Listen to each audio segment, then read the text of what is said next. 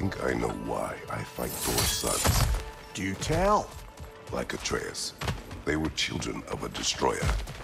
Had I not changed, had I raised him as I was raised, subject only to authority, perhaps his fate would have been no better than theirs.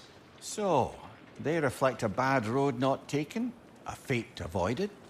Perhaps. I also feel pity. Failed by their father, sent to die by their uncle, and belittled in death by their grandfather. What chance did they ever have? Am I hearing guilt, brother? Some. Perhaps imagining a fair fight is to honor them as life did not.